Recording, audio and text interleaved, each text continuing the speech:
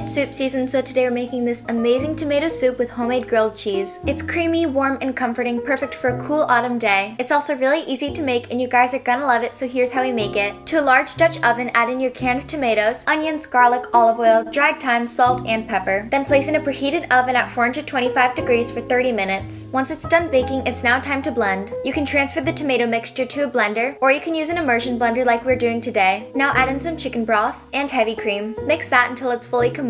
Now bring it to a boil over medium heat and cook for 5 minutes. And now you're ready to serve and enjoy. We like serving ours with a homemade grilled cheese, so if you want the recipe for that, be sure to visit our blog. And of course, top it with lots of Parmesan and a sprig of thyme. If you guys like videos like these, be sure to save so you can make it later, like, and follow for more.